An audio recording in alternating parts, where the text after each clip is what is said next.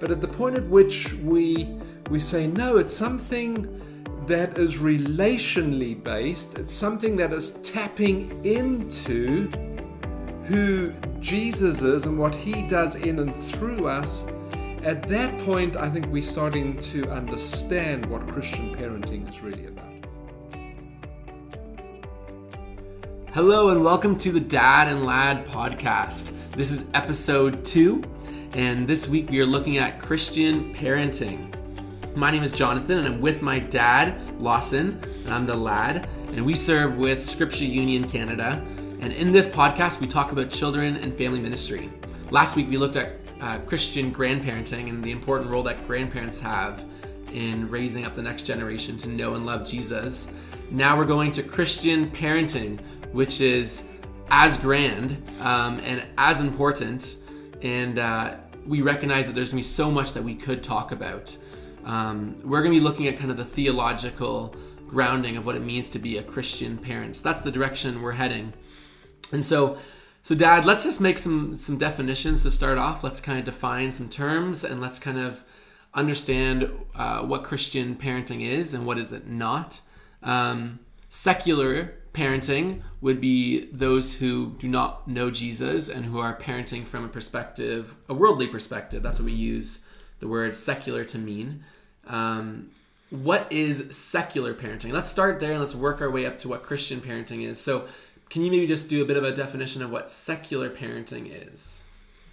I think secular parenting is parenting that is directed to equipping their children to be successful in the world at large, looking to see how they can attend to their children's mental health and how they can prepare their children to access opportunities, how they can develop their children's character, and ultimately how they can help their children be successful in life to come. And I think a big part of that as well is this desire of secular parents generally that their children would be happy and content in life. Yeah, one of the articles that you wrote, you referenced a study that was done, and we will call this a secular study on parenting because it was just taking parents from across the world, from a variety of different backgrounds, 5,000 parents from 16 countries, just looking at the study here, and it says they asked parents what was the number one goal they had in parenting, and the number one answer was happiness, that their main goal was to make their children happy, which is very interesting because that was the first place, even over success, stability, a good career, safety, things like that. Across those 16 countries and 5,000 parents, the number one answer was just happiness. Right. And so could that be I know it's a very easy summary, but could that be just probably a general summary of what secular parenting's main goal is? Why not? I think that's a good start. Well, it definitely reflects kind of what we understand the spirit of the air, the enemy, tries to do, right? He tries to put our hope just in this earth, right? And he tries to make people think, he's the great deceiver, and making people think that this is their only hope, so they better just get happy and comfortable. And so it makes sense that parents would think the same if they don't have a perspective on eternity, the end in mind. And I think that's kind of what we recognize with Christian parenting is where there needs to be a difference. Right.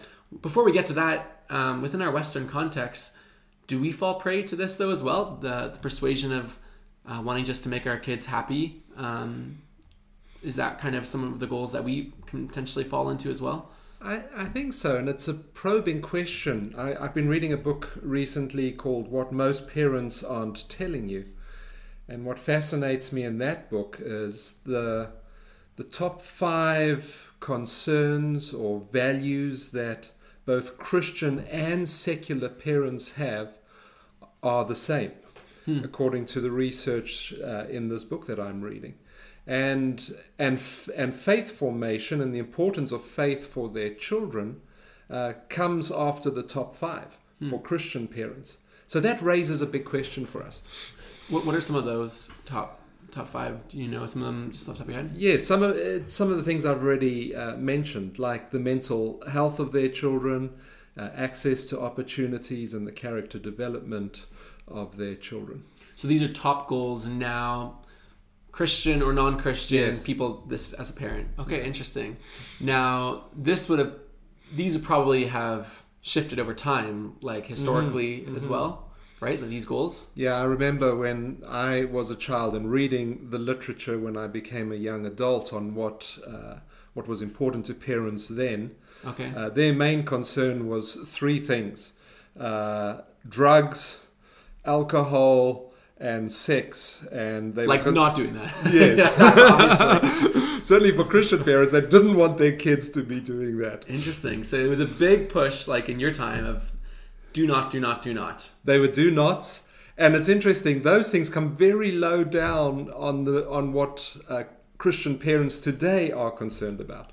Interesting. So today, that's not a... No, not so much it concern. shifted in terms of concern. Interesting. It'd also be interesting to see, with all that emphasis on do not do this, how many actually proportionally still, Right. fell into, let's say, the drugs, alcohol, and sex. It's just with a picture with that as so often, just within our Christian circles, we kind of promote that do not, do not, do not. Mm-hmm. And I heard a good illustration of how if you were at the top of a ski hill with a bunch of trees in your way, you wouldn't tell the person who's about to ski down the hill, do not hit the trees, do not hit the trees, do not hit the trees, because if they're only going to focus on the trees, they're going to hit the tree. Right. But if you told them, look to the end, get down to the bottom of the hill, they would navigate through. Right. They might hit a tree still, but they would navigate through because their perspective changes. And I think that's a good reminder for us as Christians that it shouldn't be fear-based parenting or just a legalistic, I guess, what I was trying to get at, of like do not, do not. Our perspective needs to ultimately I like that. be on Christ, right? And that will navigate. It's our Very perspective. Good. Very good. And so that's been an interesting shift generationally. I'll wonder what the implications are with now parents not putting a focus. I think that could be a good thing in a way if they're not focusing on so much the do nots. However, I think naturally parenting within Christian circles have almost been that kind of, there's still that legalistic of or just do this. There's a lot of things that are thrown at parents. There's so much pressure. I know as a parent myself, and I think especially mothers have so much pressure and as they watch each other, Right. and whether it's not a legalistic thing or just trying to feel like they need to copy each other and imitate each other, there's a lot of pressure in thinking that Christian parenting just becomes down to doing a lot of things Or not doing. and not doing a lot of Right. things, and that can be very stressful. I think some of the not doing that we still see today, which is very prevalent with Christian parents, is avoid swear words, Yeah. avoid bad habits, avoid immoral people, avoid inappropriate entertainment, Yeah. watch out for fake news and false teaching, and avoid sin in general. There's still all of that stuff that's part of our parenting. It's kind of like obviously we want all these things to happen, but it's maybe if I put another illustration to it, it's rather than just trying to continually, like if we're throwing our children in the water, we're trying to continually save them. Right. Take this life preserver, take this. The better thing is teach them how to swim. Right? That would be like the ultimate way of fixing that problem. Teach them how to swim for themselves. So the question comes, how do we teach them how to swim? And I think the reference is, how do we teach them to fall in love with Jesus? Right? In 3 John, verse 4, it says, I have no greater joy than to hear that my children are walking in the truth. Right. And I think that takes a lot of pressure off so much of just trying to put out fires and do all these things. We're sending them on a trajectory. We're putting them on a perspective. And so I kind of think that scripture really lends itself well to the main question today is, what is Christian parenting?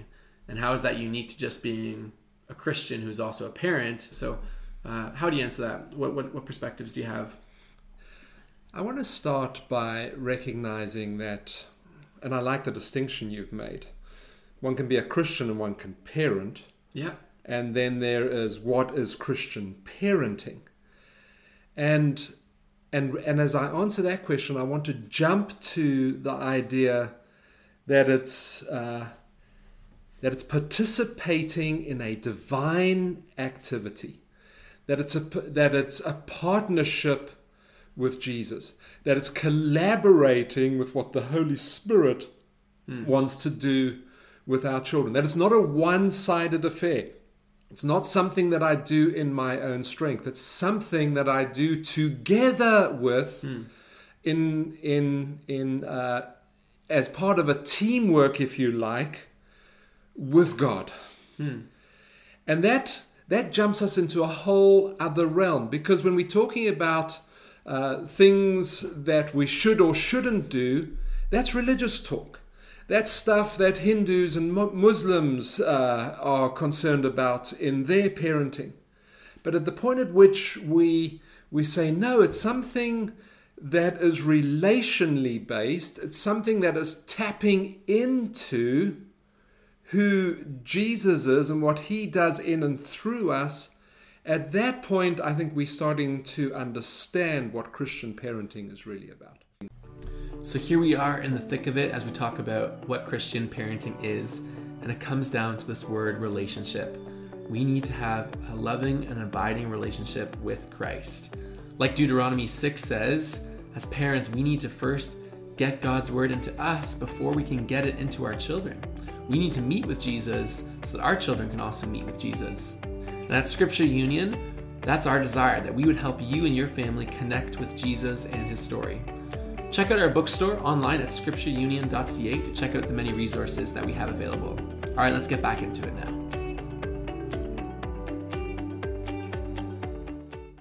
And so partnership, that's where we're going. I think I'm just wondering, maybe one of the challenges in thinking that our partnership is with Jesus when it comes to parenting, and that's what Christian parenting is all about, a partnership with Christ. Maybe just when we look at the Bible, we see Jesus as what he is. He was a single man on this earth. I'm just trying to think, right? And we recognize that, yeah, he's the Lord of our life, and he came to save us.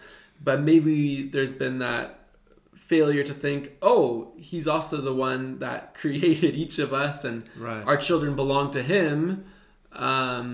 Just when we look at kind of like the historical narrative of his life, right? As a single man on this earth. But yeah, he is the one that our children belong to. So how do we even think about that from a different perspective? Because our children mean so much to us, but Jesus loves them more. Right. I love how you brought that out. I love the identification that you have there, that our children are first and foremost his children. He is yet the parent of our children, capital P.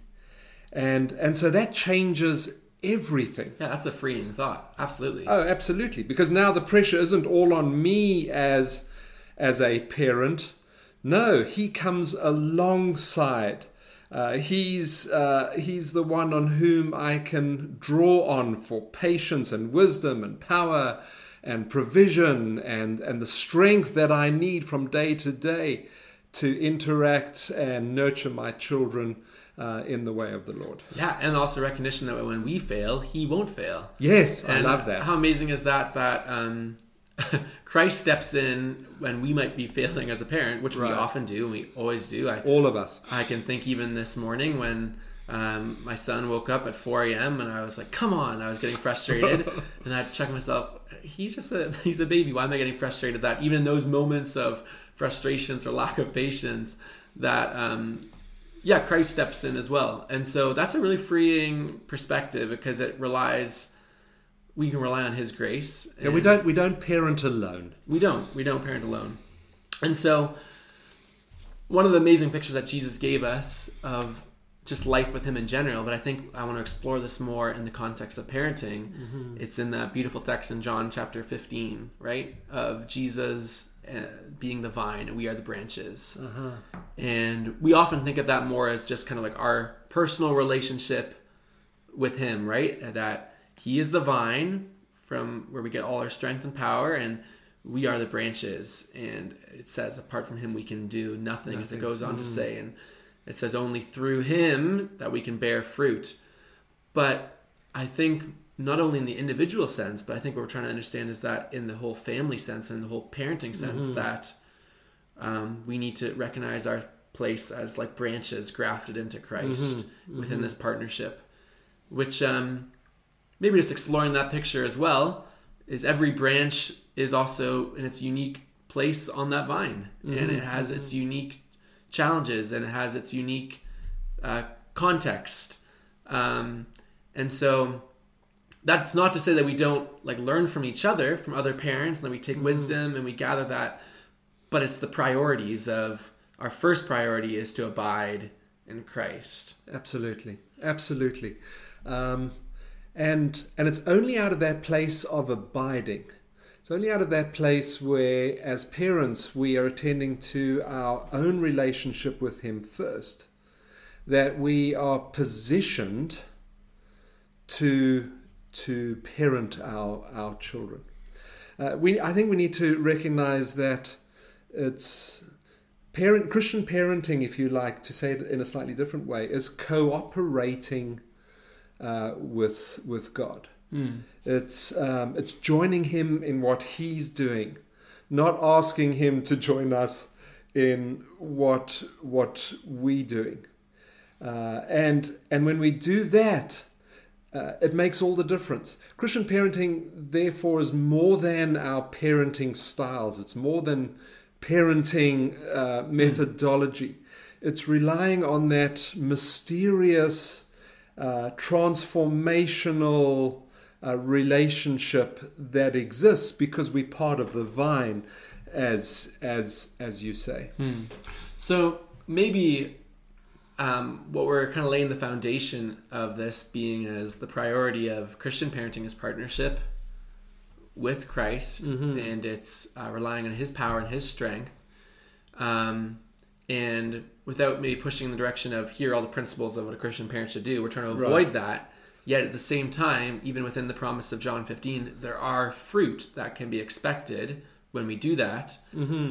So maybe what would the fruit of abiding in Christ as parents, what would that look like? What sort of things could you expect if you walked into a home where parents were truly abiding in Christ? What sort of fruit would you expect to see, knowing that's a promise in God's word, and maybe more taking from that perspective rather than just like, here are the things you need to do. Maybe just what would be the fruit? What would you see? I think first and foremost, we would see a home that is Christocentric. That in everything there is a humble dependence. There is a looking to Christ. There is a trust in Him to be giving us the lead. It's a family pressing into Jesus. It's a family interacting with Jesus. And it's a family living for Jesus.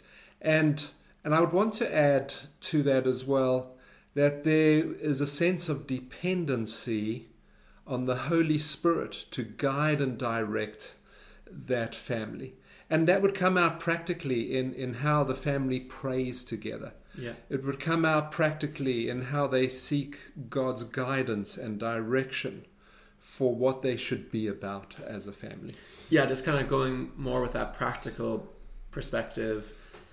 It would probably, yes, involve formal times as a family getting to God's Word and exploring that creatively and unpacking Scripture and praying together. But I think more so we would see informal settings and opportunities and times of every day of bringing our children back to Christ when there's been a conflict or when the siblings are not getting along, and the way we deal with that through our actual patience, through the way we take time to pray as we walk along the road and we see someone who's in need of help or whatever it is. There's an organic, and I guess those are the kind of words that I would express, organic, informal, Holy Spirit-led, natural, ongoing teaching and modeling of faith that goes beyond just like a formal time of getting to God's Word. And I think that's fruit that children would see if their parents were abiding in Christ. Some of the language you're using is reminding me of what your grandfather, Papa, used to say. He used to say that we need to be spiritually natural and naturally spiritual. And I love that, because I think that's part of what needs to be happening in the home. That's what our Christian parenting needs to reflect. Yeah, and even with that, I think, like, we hope that as you're listening, that this would only be a freeing thought of relying on the grace of Christ as our parent, as we parent. That there's also recognition that we can be vulnerable and open when we do fail, because we will, and we can also be open with our children when we fail and ask for forgiveness, and we can model what that looks like when you are disagreeing with your spouse and you reconcile that. All these things are what it means in the context of abiding in Christ, of what Christian parenting truly is. Yeah, to press back into another verse of Scripture, an Old Testament verse in Psalm 127, unless the Lord builds the house, the builders labor in vain. And I think that's what we're really looking at here as a definition of Christian parenting. It's Him first. It's Him in action in the home. It's Him speaking in and through us, so that we are, as Christian parents, His conduit. It's the recognition that without Him doing that building, we will be parenting in vain. Yeah.